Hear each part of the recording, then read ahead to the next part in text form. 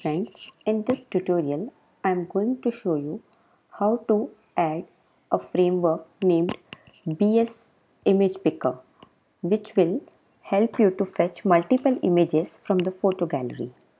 So for that reason, the first thing you have to do is you have to install BS Image Picker using either CocoaPods or statically adding this library into your project.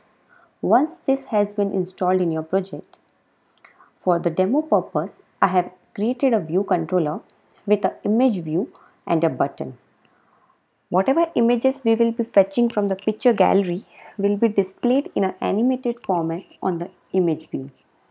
So when you are clicking on the button, we will be moving to the picture gallery. We will be selecting multiple images, and once the done button is clicked, all those images will be populated on this image view.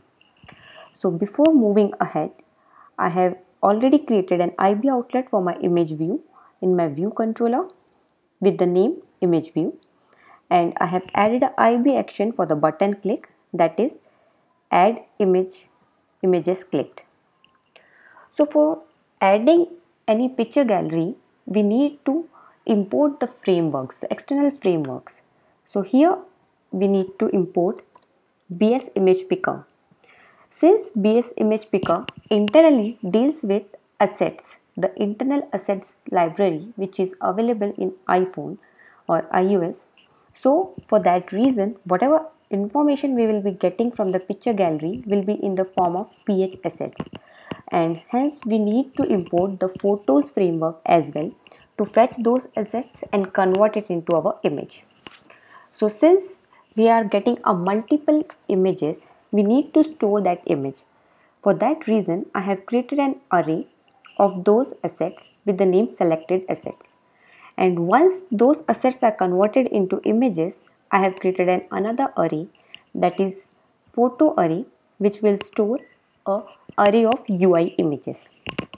So moving forward, when a user clicks on the add images button, all you need to do is you need to create an instance of your BS Image Picker view controller. So this thing is very similar to what we do for our UI Image Picker view controller, the internal view controller which is available in iOS. So we are creating an instance. The main concept is once the instance is created, we are going to present the picture gallery. But this time the picture gallery will not be presented through the iOS framework, but it's a customized picture gallery presented through the BS Image Controller. So for presenting the picture gallery, we need to call a method named present image picker controller. So this method is going to have multiple arguments. The first argument will be the instance that you have created at the top. Whether you want to make it animated will be passed in the animated block. Then select. In the select, you are going to specify all the assets that get selected when the user is clicking on a given image. So all the images, when it is been clicked, the select option is been called.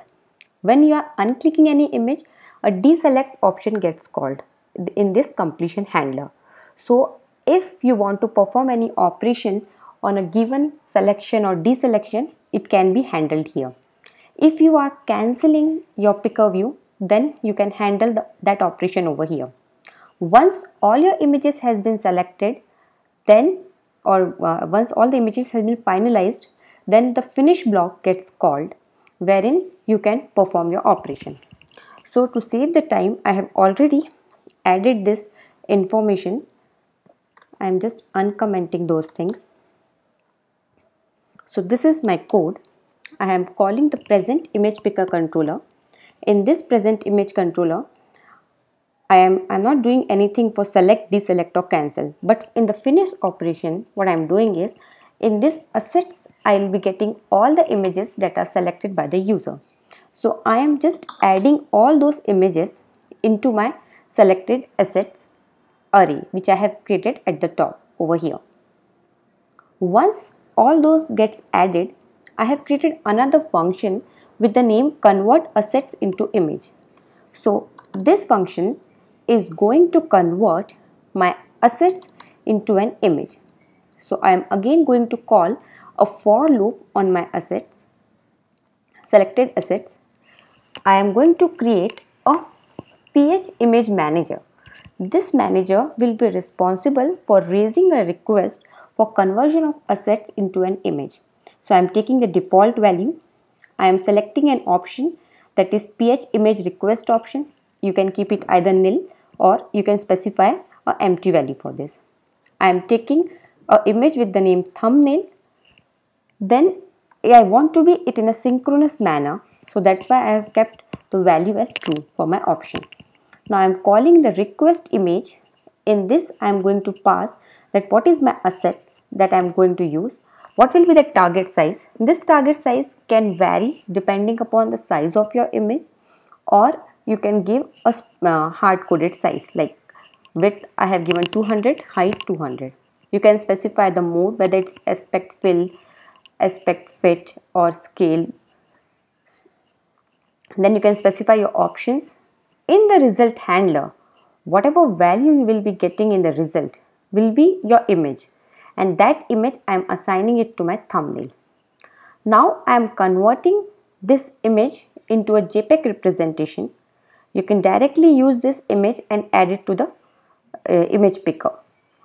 I have added this 2 line of code in order to show that in case if you want to upload that image to the server, you can perform this operation. You can take your JPEG image, you can take your UI image, you can convert it into a data, and then you can directly send that data to your server from here. You can call a server API and send this data to your server. But for the demo sake, that is not required, but still, just to give an explanation how it can be worked on the server end, I have added this 2 line of code. I could have directly used this thumbnail over here. Now on my photo array, I have added the new image. Once this image gets added over here, I am calling animation images, which is a property of my image view, and I am passing my photo array to it. I am specifying the duration, that for how long the animation should go on, and I am starting my animation for the demo purpose. Now when you are running it for the first time, you will be getting an error because your application should support the privacy policy to display the photo library. If this is not allowed, then you will not be able to see the picture gallery. You have to specify a string for your privacy photo library usage description. Whenever you are adding any privacy related information in your application, you have to explicitly specify those informations in the info plist. Once it is specified over here, you can provide any string name, any meaningful name over here to know that what is the purpose of using this privacy policy. Once this is added, and if you run your application, you are all get to go, and you will be able to see the images.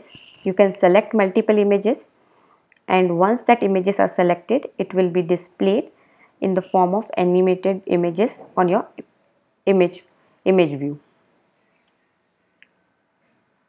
So I am clicking on my add image.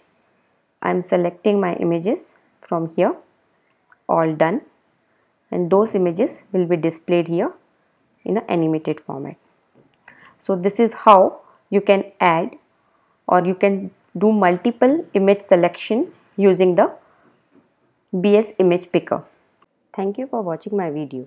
For more videos related to iOS programming using Swift 3, you can visit us at http://tacticsolution.com/mobile. Thank you.